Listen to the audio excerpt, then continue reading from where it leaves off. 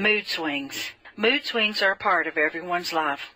There are days when each of us feels ups and days when we'll feel down. However, when one's mood is significantly down for several days or more, depression may be diagnosed. Although clinical depression is a common human experience and the cause of the depressed mood, the inevitable human experience of loss will also have a potent effect on mood.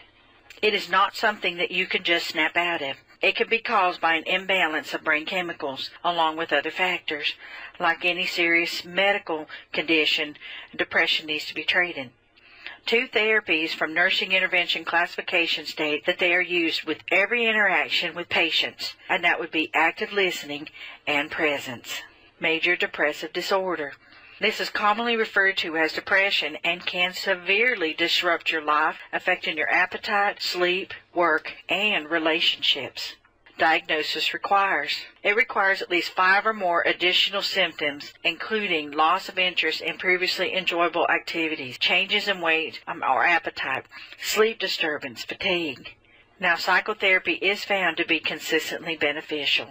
The depressed individual may exhibit all of these symptoms: the sadness, hopelessness, feeling empty, aches and pains, fatigue, and weakness. Depressed elderly women are higher risk for fatigue and weakness. And people who experience major depression feel persistently sad. They don't take pleasure in things that they once enjoyed. The depressed individual may also exhibit irritability, social withdrawal, neglect of previously enjoyed activities, and again feeling worthless and hopeless. People who suffer from this condition, when they feel this way, they will welcome sleep and experience their waking life as a living nightmare. No matter how hard they try to snap out of it, they feel as though they're falling into a pit with nothing to hold on to. Minor depressive disorder. It might be brief. It involves fewer symptoms than the 5 symptoms required to be a major depressive disorder, but it does not feel minor to the patient. Dysthymic disorder. This is a form of a mood disorder of depression characterized by a lack of enjoyment and pleasure in life that continues for at least 2 years. It differs from major depression in that the dysthymic disorder is longer lasting, but it is less disabling. Dysthymia can prevent a person from functioning or affect sleep pattern and daily activities. Now, these folks suffer fairly mild symptoms on a day-to-day basis. However, over a lifetime, it could have severe effects, like high rates of suicide, work impairment, and social isolation. The symptoms of patients with dysthymic disorder are not as severe as those associated with major depression, but the duration is, again, much longer. When major depressive episode occurs on top of a dysthymia, clinicians may refer to this as double depression. Postpartum depression. In this society, we are taught that becoming a mother is the most glorious thing you could ever do, the most natural thing, and we are taught that the moment you have a baby, your life becomes focused.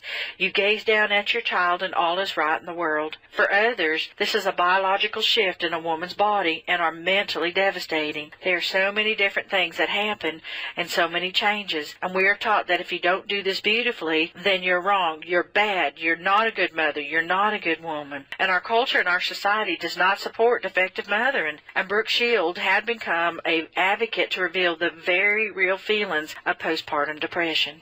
Grief and bereavement. Now, grief from the death of a loved one is an emotionally intense and deeply personal experience. While each of us reacts to grief uniquely, there are many common threads that weave through the experience of grief. These common emotions can be intense and they can be disturbing, but they are natural responses to loss, and feelings of sorrow, fear, anxiety, anger, and confusion are among the emotions that you may experience. Stages of grief and bereavement. Stage 1, the period of shock. The first reactions to loss is shock and can last minutes or for days. They may feel numb or be in disbelief and unable to make simple decisions or attend to daily routine. Stages of grief and bereavement. Stage 2, the reality stage. When the shock wears off, the pain begins and can last for weeks or months or intermittently for years. If they're suffering from a loss, they will again typically experience waves of emotions that can involve sadness and anger. The pain is a palpable physical experience as it is emotional. They might also experience physical symptoms such as loss of appetite, sleeplessness, chest pain, or behavioral symptoms like withdrawal from society, mood swings, or inability to concentrate. Stages of grief and bereavement. Stage 3, the recovery stage. Recovery represents not the end of pain over a loss, but the ability to reconnect to an interesting and joyful part of life. And this is what I call a new normal path. You refocus your attention from your pain of loss to one of living with meaning and purpose.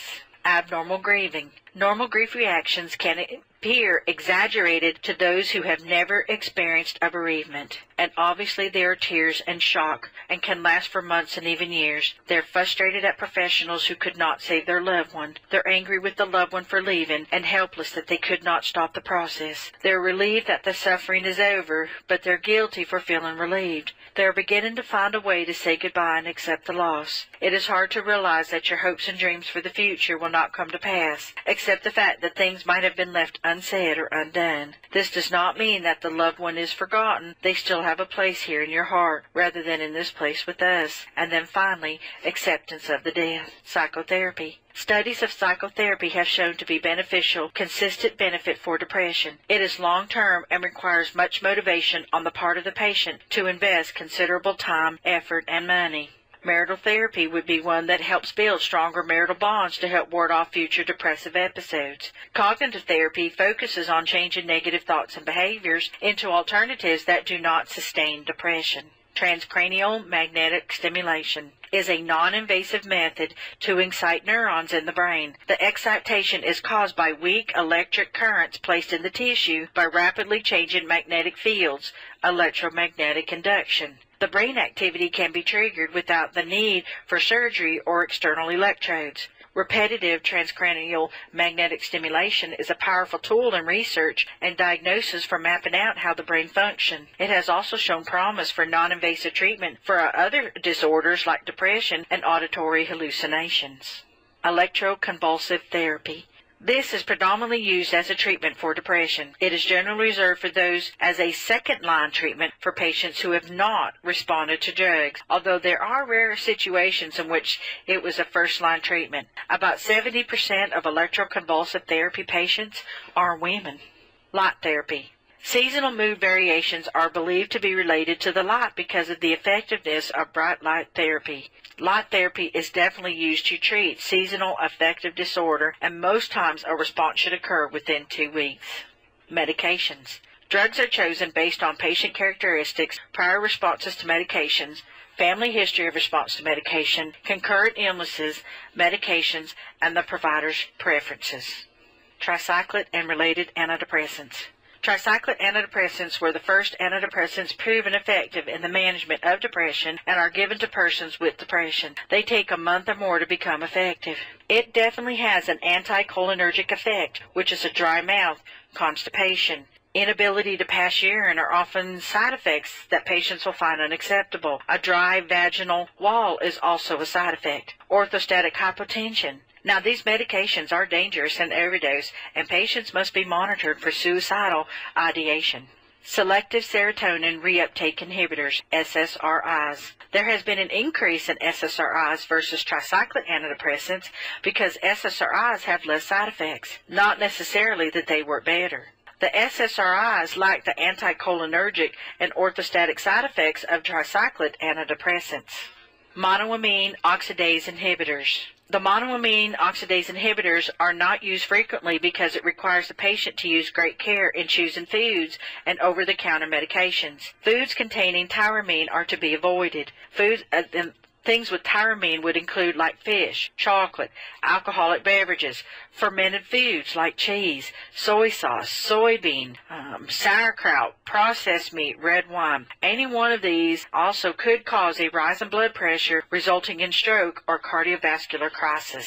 Nursing theories. Nursing theories assist nurses in planning care for a patient who is depressed, but the particular theory a nurse selects will depend on some factors. Despite the strong therapeutic potential of nursing interventions based on caring, some depressed individuals may respond slowly or not at all. After assessing the patient with depression, the symptoms that the patient identifies is the most urgent need to address. After talking for a few minutes to a depressed client, many sensitive people might find themselves fatigued and a little depressed themselves.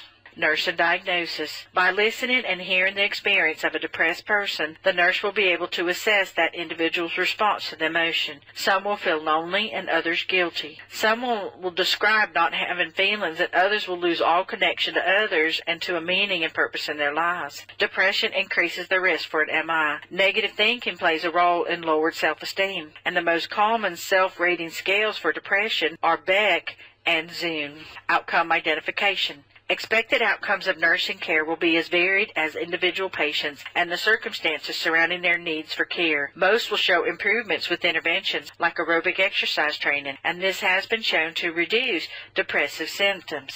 Planning and interventions. The nurse identifies the priority diagnosis for each patient and establishes a plan of care directed toward the circumstances that contributed to the condition. Nursing interventions include establishing a one-on-one relationship to provide human contact and relief from loneliness. Evaluation. Depressed individuals may experience progress in some areas. For like an example, they might return to normal weight, but in others, they can still continue a lack of ability to concentrate. It is also important to remember that depression resulting from a significant loss, such as a loss of a loved one, may take weeks or months to overcome, and that the patient will need sensitive nursing care to adapt to the new situations and roles that accompany a loss.